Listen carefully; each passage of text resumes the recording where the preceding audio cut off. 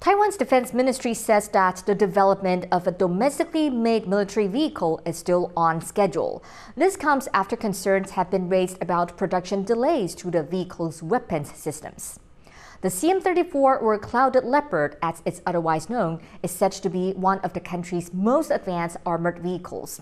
Taiwan has announced to plan to produce almost 300 CM-34s in the next 14 years.